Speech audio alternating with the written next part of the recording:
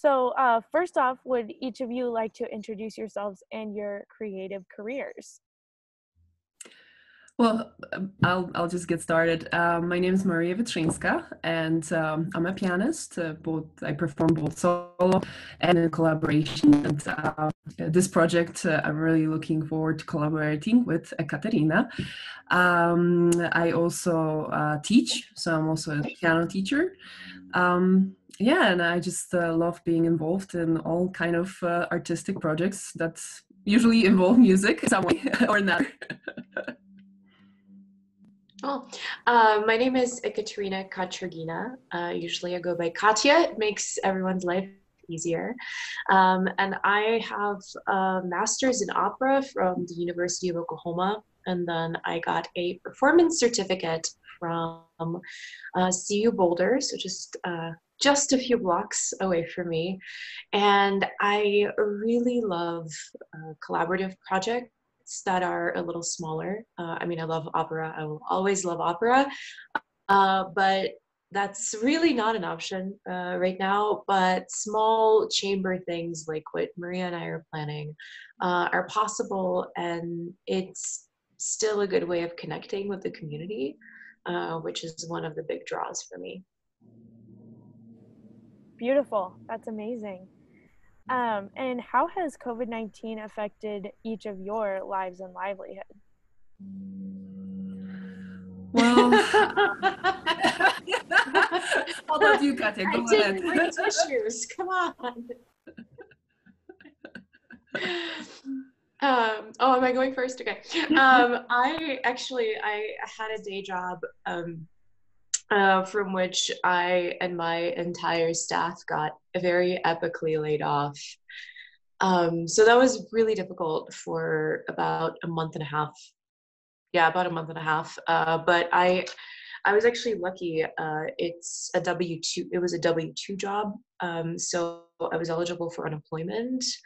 And I was covered by, once the CARES Act kicked in, it really made things easier, I will say, for many of my musician friends that are solely 1099 employees, totally self-employed. They haven't been as lucky in many ways. So for me, COVID, I mean, most of my students are in line. And now I have time for hobbies like watercolor, because why not? But it's definitely been an interesting time in terms of self-reflection and what it means to be a musician in this time, and just how different people struggle with all this, because it's, that first month was, I mean, I think I just cried and binge watched Grey's Anatomy for a whole month. But I was lucky, and I know it's funny, it's terrible, like it's a terrible guilty pleasure. But the thing is, like, I was lucky, and that's something that's really scary, that I hope we can improve on also as a community. Yeah, so my situation is a little bit different since as a musician and teacher, I kind of fill out a few different hats. And I took an income cut across every single one of those because, well, some performances that were supposed to happen were canceled just due to people gatherings being canceled. And then also in terms of teaching, yes, as Katya mentioned, that first month was quite something, just changing everything into online teaching, just the adjustment. And I think both my students and I think we went through it pretty well. But at some point, especially, there are some parents just don't want to continue online. So, and there's nothing you can do to convince them otherwise. Some of them, I was able to show that, hey, this can work. It's a little bit different, but we still can keep the kids progressing and learning, and just having that contact with the teacher is important in their lives, and also having music to turn to in a time when they cannot be hanging out with friends. There's so much isolation going on. I think it's still very beneficial for them to have that outlet, to be able to play, to express their emotions. And then even after a while, especially with the little ones, they get tired of Zoom. You can try as many activities and things as you want to, but it just gets tiring. So in the long term, I do consider myself very lucky and very blessed in that I was able to continue providing for myself. But yes, it definitely has been a new world. And it's just imagining where it's going to be going forward from now on is it's going to be different, and we just have to keep learning new skills, coming up with new ideas, and just being always ready to adjust. Yeah, the time of adjusting has been real. Yeah. But I'm glad to hear y'all are finding some silver linings. That's really great to hear. So you've obviously been awarded a COVID-19 work project stipend. Would y'all just mind telling me briefly about the project you have in mind and how it can promote connectivity in your neighborhood?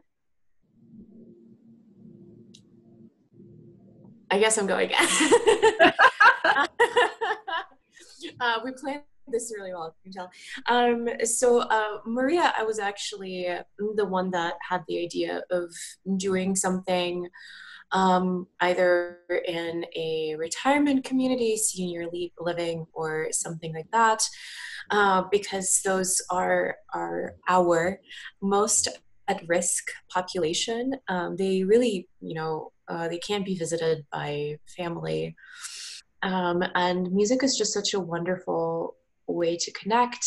And because I work with a fair amount of younger singers, they sing a lot of musical theater. And just from having done a lot of concerts, you can say, like, you can scream a bunch of high fast notes at people, but at the end of the day, they will love something like Somewhere Over the Rainbow, or just some really classic golden era musical theater. It just makes everyone smile and it warms their hearts.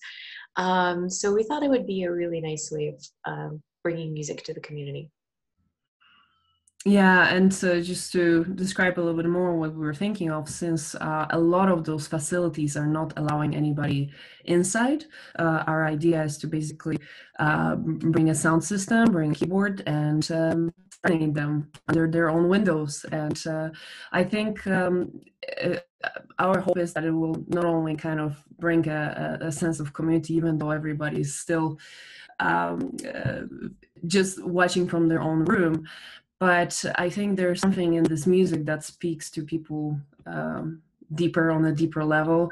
And in times of difficulty, even in previous times, like for example during World War II, there was this famous concert series by Madame Myra Hess, and that was happening in England.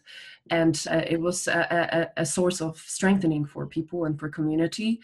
And I think we really need to I hope to bring that back and really to support our elder population. That is such a beautiful idea. I love that. And have y'all done any of these performances yet? I'm just wondering. Well, Not so yeah, we are. I have, prior to COVID, we have been doing performances with those houses. Right now, I think there's a lot of still they have difficult times dealing with illness and just protecting their population. But we are in contact with a few facilities and working out the details how we're gonna make it happen in a healthy way that's safe for everybody involved. Right, amazing. That is so beautiful. I love it. So finally, is there anything else you would like to share?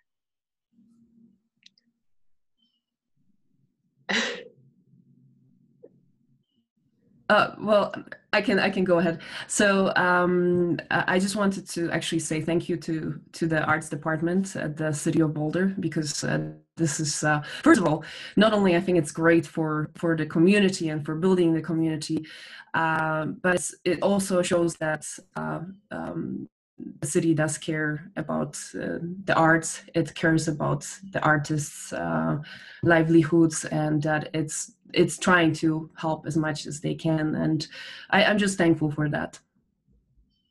Absolutely. It's been really interesting to see how different communities have dealt with this. And I keep saying lucky, but we are so lucky to live in Boulder County, which cares so much about the arts and its performing and visual artists.